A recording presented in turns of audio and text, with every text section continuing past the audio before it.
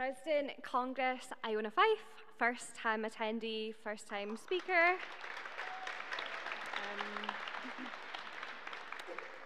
Representing the Musicians Union to move the motion fix streaming. So before I start, I'd like to ask some pertinent questions. You need to think. How often do you both actively and passively consume music every day? Over the pandemic, how many hours of solace and catharsis did you gain from listening to recorded music? How do you listen to music? Like my mother, do you stick a vinyl on a record player? Do you punt a physical CD into your car or your Walkman?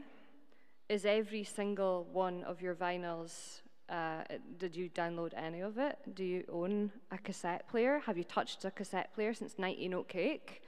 Perhaps you did, but probably not. I don't want to speak for everyone in this room, but I'm going to when I say that Congress, the majority of you, have probably at some point reached for Spotify, Apple Music, Amazon Music, Deezer, or another streaming service, including YouTube, which is now branched into streaming.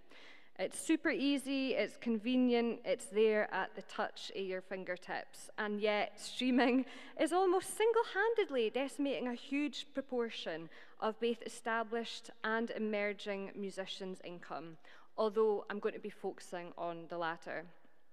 In 2020 alone, streaming accounted for 80% of worldwide music consumption, yet the value of one stream on Spotify is around 0.004 pence, which is split between rights holders. So it's split between the record labels and then the musicians who create the music.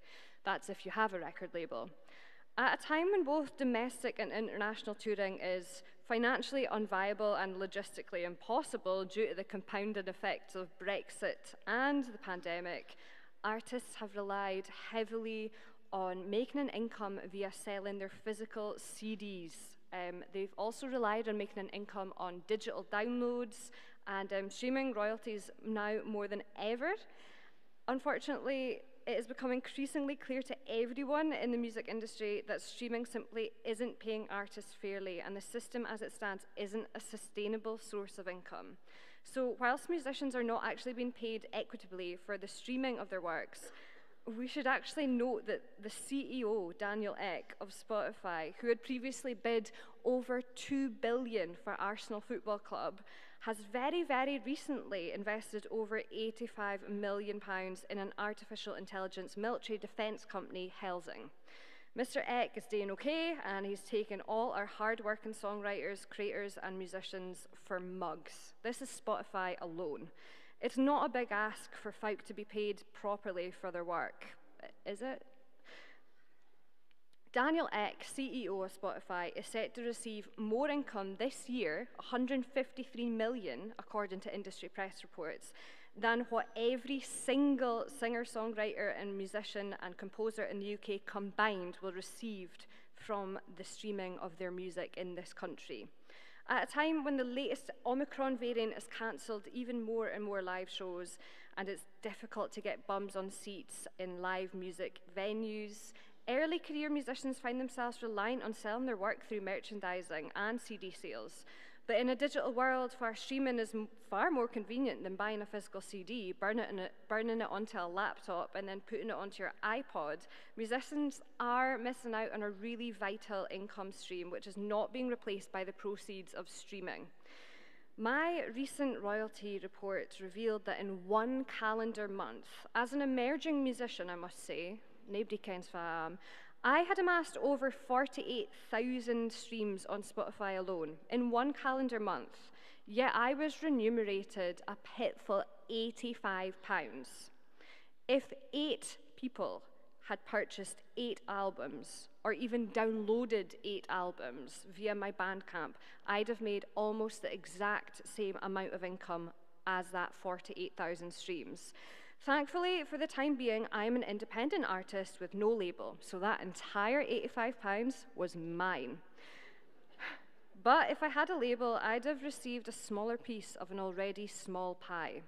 Granted, it is a wee bit confusing to explain exactly how streaming royalties are divvied up, but long story short, the most money goes to the largest labels and artists, and emerging artists are simply not being paid fairly for their work. At the end of the day, I just want more than £85 for 48,000 streams. Several campaigns have since been established with the aim to #fix streaming. Instead of lobbying streaming companies such as Spotify, Deezer and Apple Music directly, the Musician Union and the Ivors Academy have appealed directly to the UK government to regulate the streaming system. After gaining over 18,000 signatures in a petition, the MU was successful in lobbying MPs and the DCMS to conduct an inquiry into the economics of music streaming. This inquiry and report was published in July 2021 and called for a complete reset of music streaming. As an independent musician, I do feel like the small guy up against a big grisly world full of sharks, labels and industry figures ready to exploit me for whatever I'm worth and then spit me back out once they've chewed through me. But sometimes a big voice comes along and can really enact change. For me, this voice was Taylor Swift. Taylor Swift knows all too well about the implications of artists not owning their own work. She continually champions for fair play for musicians, previously withholding her music from Spotify due to the streaming service's option for free listening. In an open letter to Apple Music asking them to reconsider paying artists zero royalties for their streaming service's first 3 months, Taylor Swift garnered a near immediate policy change, which would, albeit minutely, benefit musicians from every stages in their careers. Whilst we do have big voices fighting for their cause, we still need meaningful change to be enacted through legislation, and we desperately require an update to the Copyright Designs and Patents Act of 1988, which is simply no fit for the 21st century. As a result, Welsh MP and DCMS Select Committee member Brennan MP created a members' bill which set out several recommendations and points calling for equitable remuneration for artists, songwriters and performers. Unfortunately, it did not pass in December 2021. During the debate, SNP MP Pete Wisher explained, "Where would we be without the songs and songwriters? How would we enjoy our day-to-day life and activity without songs?" Calling for support for the bill, Pete stated the need to adapt and develop political infrastructure around streaming that lets talent and creativity thrive, develop, mature, and make sure it can express itself. As an MP for Orkney and Shetland, Alistair Carmichael pointed out that during the same debate, we should all see the Fix Streaming campaign as an important and integral part of the levelling up agenda, but we must address the imbalance of power between the big corporates on one hand, labels, streaming platforms, and the individuals and small businesses, independent musicians and artists on the other. Whilst the bill didn't pass, it did, however, gain a lot of support from Parliament and raise the profile of the issue in the public domain. But ensuring that this issue is resolved whilst there's still a head of steam behind it is critical.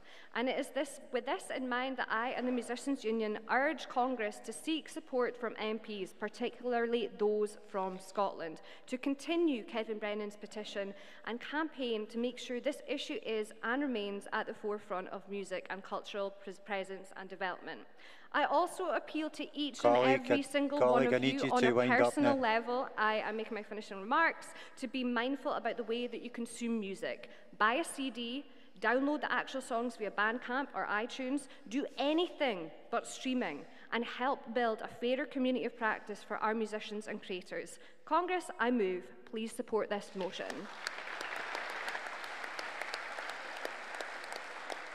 Okay, thanks, colleagues. Do we have a seconder? Yeah.